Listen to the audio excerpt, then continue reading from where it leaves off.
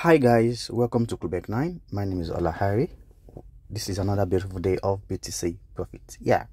So if you follow my analysis yesterday, you can see that everything was spot on. We really made a lot of profit, and we are here today again to see how we can also take advantage of the market, make profits and be good. Now yesterday, if you follow my analysis on ING, you'll be in good profit. Likewise BTC, likewise ADA and the likes. Yesterday my buyers was short and everything went as planned. Okay, so today let's see what BTC has for us, and let's dive into today's analysis and let's see how we can make some money. So let me clear all these lines, though that this was the line from yesterday's analysis. So let's clear everything. Let's see what today have for us. So if you see the gray lines, these are psychological levels, okay, round figures. You can see everything, 31,500, 31,000, you know, it goes on and on like that. So that's how it works. So if you want to learn analysis, you want to understand how all this thing works, then you can join our beginners class. It's really very advantage to you to ensure that when you're coming to the market, you can understand what you're doing. You're not just guessing, and that's very important, that when you're trading, you don't guess. You are spot on with your analysis, and sometimes you make profits, sometimes you make losses. So you have to be able to put yourself together to ensure that your profit is quite more than your losses. Okay, so let's see what the market got for us today. Okay, so now don't forget that when it comes to trading, my own analysis, my own strategy, right? I use Confluence, right? I use Confluence, demand and supply zone, support and resistance, right? That's what I do, and I look at the candle closure of a particular Confluence. That's what I do. Now looking at this, now we actually used this Confluence yesterday, okay, this Confluence, but now we probably don't need this Confluence again because the market has created itself, right? Okay, now what we're doing is we're going to put a line here. Can you see that? So that is the support. That's a recent support as we speak. Okay, now today my bias is long, right? My bias is long. Even currently, I'm currently on this trade. My entry was somewhere here. So that simply means I have early entry. So from here, you can see that I saw that hammer. You can see this rejection on the higher time frame, and this is very good. When you see rejection on the higher time frame, that shows, you know, a very good trade, and I'm on a lot of margin on this trade. I can tell, because I was very sure that I was going to make money. Okay, so that's for my support. Then I will also identify my resistance. So let's come here. So this is my resistance. Resistance is actually somewhere here. Yes. So as you can see, my resistance, the market is actually very close to my resistance. And now, if I find out that okay, the market is actually doing well, if we close above this line, that simply means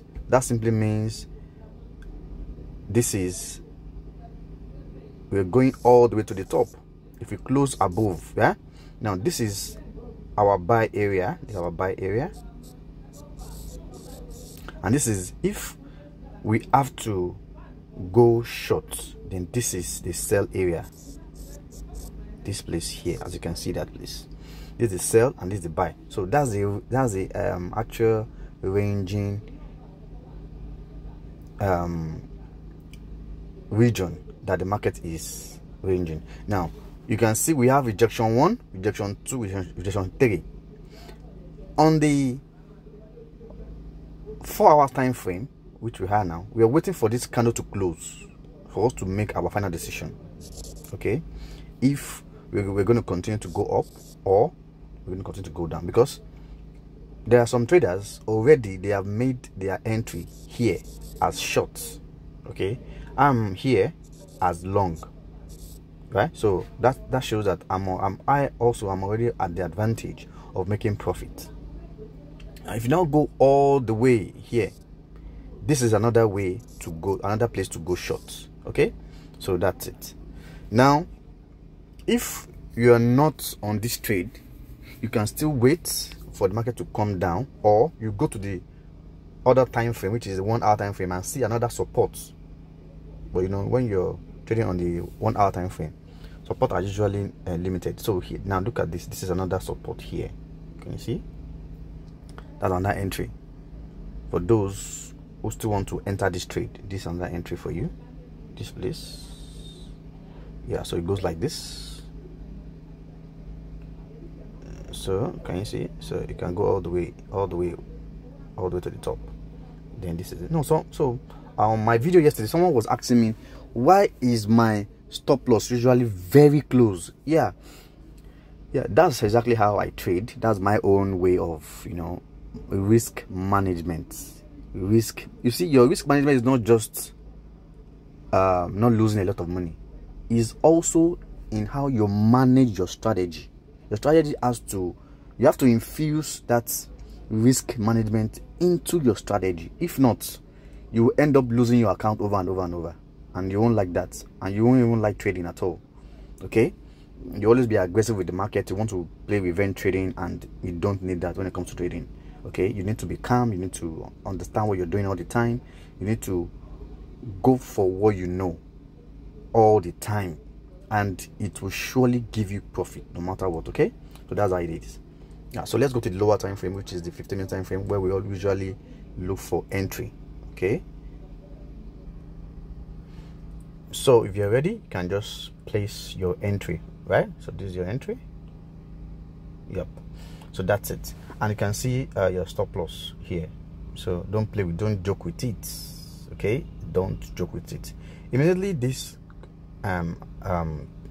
candle is closing below here, it's already creating another thing entirely. Can you see? Can see a double top? Can you see it? Can see it?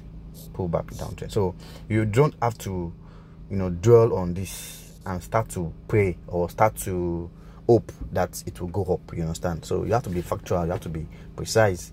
No guessing. Okay, no guessing when it comes to trading. Yeah, so that it doesn't look as if you're gambling. So let's check another ING. Let's check this. Do we have is there any potential for us to make money here again? So on the 4 hours time frame, you can see what we did yesterday. Very clear, very clean. Okay, yeah, so it's gone already actually, though this place is looking like a potential entry, but let's force it. Let's just leave it. I always like to, this is already a buy, but I like to buy from the support zone, not from resistance. So that's just the way I trade. Some people can just enter this trade and make money, okay, but as for me, I would not do that. So let's go for, so I saw this Tomo. I think Tomo is presenting a very wonderful opportunity. Let's see. Okay, here, yeah, this is it. So if BTC pumps, right, then I think Tomo might give an opportunity to go short around here. That's it. Very simple. So let's go here. 1 hour time, on the 1 hour time frame. So you probably don't need to do so much. Okay, when the market gets to this place, on the 15 minutes time frame, you can look for a double top. Yes, can you see that? So if we're able to push to the upside like this, this is a very good entry to go short. Yes, I can assure you of that. If BTC pumps, then it goes all the way here, right? Then you take advantage of the pullback. That's exactly how we're going to do it. So you look for something like, okay, and some people will be expecting they'll be expecting signals for this. You understand? You know, for you to send signals, you have to ensure that you are always in the market to monitor and to ensure that you are coming at the right time. Okay, signal is about timing. Yeah, so that's it, guys. So if you have any question, you can drop in the comment section, share and follow for more analysis. Thank you very much, guys, and I'll see you guys in the next video. Bye for now.